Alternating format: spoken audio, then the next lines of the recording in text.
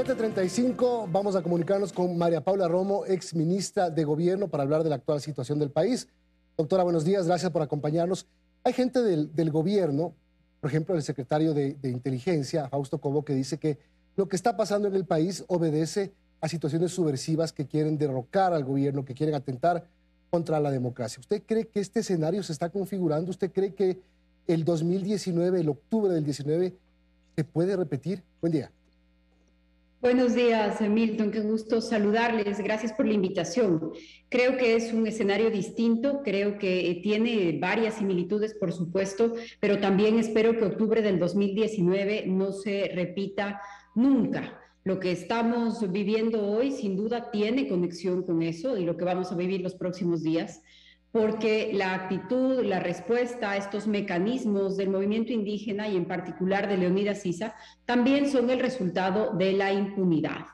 Esto ya lo hizo hace un año, hace 2 años, hace casi 3 años ya lo hizo. Y no solamente que no tuvo ninguna consecuencia después de hacerlo, sino que además aprovechó para que la Asamblea Nacional le borre otros delitos en los que incluso tenía sentencia, como el tráfico de tierras en Cotopaxi. Dicho eso, también creo que es indispensable aclarar que hay problemas reales en el país. Es decir, hambre, pobreza, desigualdad, desempleo, por supuesto que están ahí y son parte de una realidad que se agravó con la pandemia, que se agravó con la invasión rusa a Ucrania y el impacto que ha tenido en toda América Latina y en el Ecuador. Y por supuesto, estos problemas deben ser atendidos, pero no de la manera en la que en este momento la CONAIE propone, en donde no se soluciona nada, sino que se agrava la realidad de pobreza y de angustia de la población.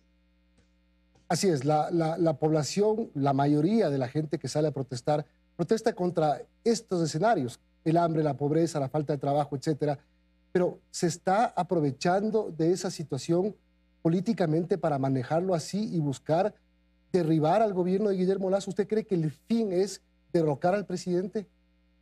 Creo que hay intereses que juegan en ese sentido y permítame ahora sí hacer un paralelismo. ¿De parte de quién? Sí, solamente para aclarar, ¿de parte de quién esos intereses? Precisamente voy a hacer ese paralelismo. En octubre del 2019, cuando estallan las protestas, nos encontrábamos a una semana de que se instale la audiencia de juzgamiento del caso Sobornos. Hoy, cuando estallan las protestas, estábamos precisamente en medio de que el país miraba con estupor los vínculos entre el correísmo y el narcotráfico. Si es que esto no es el resultado de acuerdos o conversaciones de al menos un sector de la dirigencia indígena con el correísmo, entonces realmente hay que reconocer esta gran puntería para las coincidencias.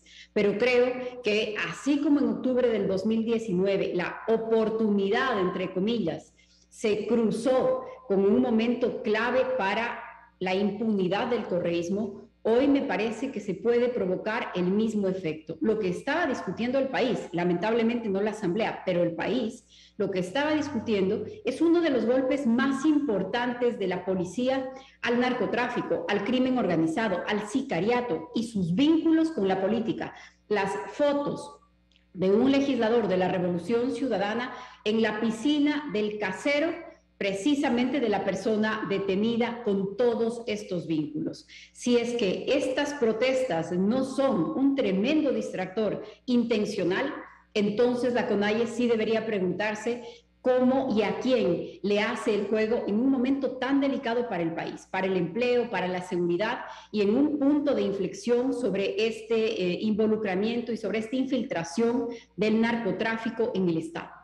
Ahora, buenos días, doctora. Y a raíz de la detención, sí, del patrón Norero, las autoridades, el Ministerio del Interior básicamente comienza a hilar y dice que pudiera haber financiamiento del narcotráfico también detrás de estos hechos, de estas protestas, ¿no?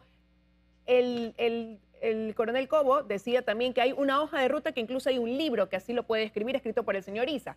Con todos estos antecedentes, ¿qué no tomó en cuenta o qué dejó de prever este gobierno para que hoy el país esté repitiendo un escenario que ya lleva 5 días de protestas y donde se habla de una radicalización de la misma? Gracias, Liz. Buenos días. Voy a insistir en que un elemento importante para traernos a este escenario es la impunidad. Y la impunidad se selló en la Asamblea Nacional con las amnistías hace algunos meses. Si es que hacemos un mapa de los sectores en donde se otorgaron esas amnistías o los sectores en donde actuaron los beneficiarios de las amnistías, podemos ver que se parece mucho a los sectores más calientes y más violentos en este momento. Y por supuesto, cuando una cosa así sucede, también se crea un escenario perfecto para el vandalismo, para el robo, para la violencia, para el ataque a la propiedad privada. ¿Por qué? Porque la policía se distrae por completo, o no quiero decir por completo porque en realidad duplica sus esfuerzos, pero miles de policías pasan a atender asuntos de control de orden público y abandonan los temas de seguridad, porque es imposible que lo hagan todo.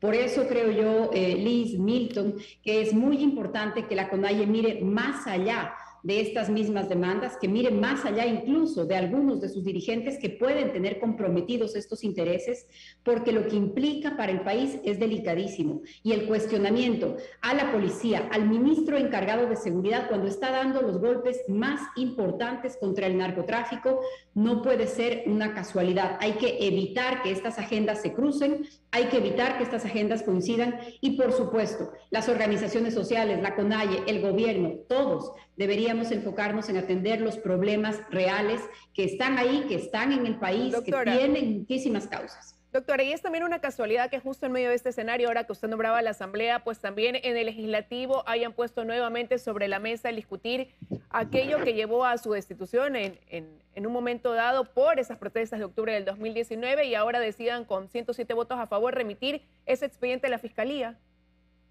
Más distractores y sí, Liz, también advertencias para quienes trabajen para imponer la ley, advertencias para la fuerza pública, también en medio de un paréntesis en que la Asamblea parecía haber dado un respaldo a la actuación de la policía, aprobando la ley para el uso progresivo de la fuerza. Esto acaba de suceder hace una semana. Hace una semana la Asamblea Nacional dice, se aprueba la ley para el uso progresivo de la fuerza, respaldamos la actuación de los organismos que se encargan del control del orden público y de la seguridad.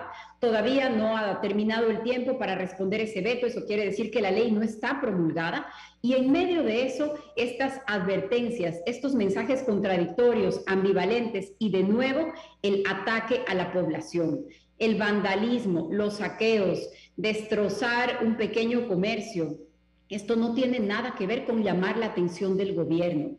Aterrorizar a la población no puede ser un mecanismo para hacer política. No puede ser el proceso de primarias del movimiento indígena. No puede ser. Pero, el doctora, país puede estar en la mitad de la extorsión de lado y lado todo el tiempo. Creo que es importante encontrar una salida. Pero usted señala advertencias que salen desde la Asamblea. Entonces, la Asamblea también estaría entrando o haciéndole juego a quienes están detrás realmente de lo que hoy está enfrentando el país.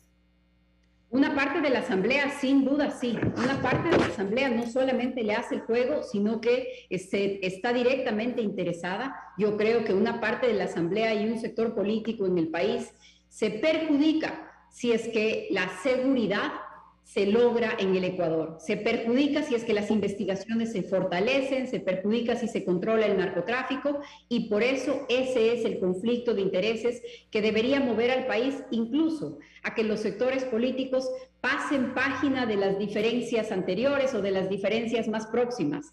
Si hay grandes acuerdos que lograr en el país, tienen que ver con la seguridad, con la paz, con la convivencia pacífica y, por supuesto, con la superación de la pobreza y con las urgencias que hoy tenemos.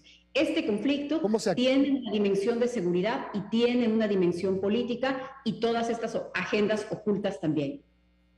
¿Cómo se apaga este incendio? ¿Qué tiene que hacer el gobierno de Guillermo Lasso para apagar esta situación?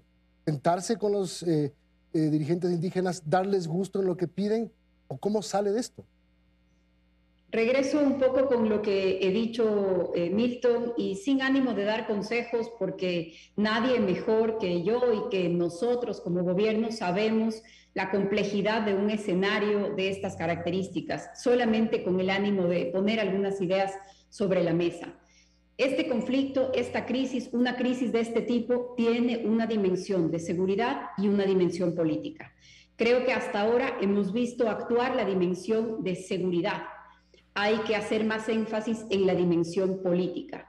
Hay que darle una salida al conflicto, hay que evitar que nuevos sectores, sobre todo los sectores violentos, sobre todo los sectores de la delincuencia, ya sea la delincuencia común, la de los motorizados arrasando por el barrio, o ya sea la del narcotráfico, aprovechando esta concentración de la policía en otras tareas. Creo que es muy importante que esto no se dé ocasión. Me parece que un momento tan sensible para el país debería llevarnos a construir acuerdos sobre los temas claves, y por supuesto para eso se necesitan interlocutores, se necesita diálogo, pero también se necesita que las demandas sean razonables. Cuando las demandas no tienen que ver con lo que el gobierno puede hacer, cuando las demandas son eso, puros pedidos sin analizar cómo se financian, sin analizar la realidad de lograrlo de inmediato, entonces también estamos llevando a un punto muerto la conversación. Las conversaciones tienen que plantearse sobre la realidad, sobre lo posible, sobre las dificultades que vive el país, sobre sus oportunidades. Creo que hay camino para eso.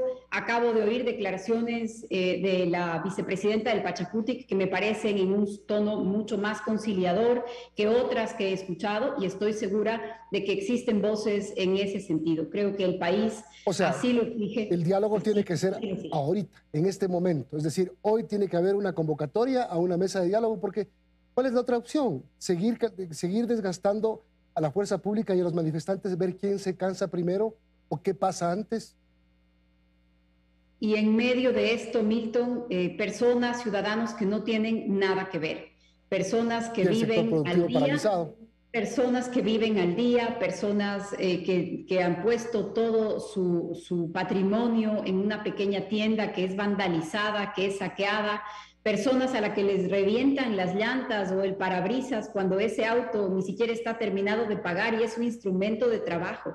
No puede ser que a nombre de defender a los pobres se afecte más a las personas más pobres que hoy necesitan trabajar. Hay que encontrarle una salida a este conflicto y hay que seguir condenando el vandalismo, la violencia, la extorsión.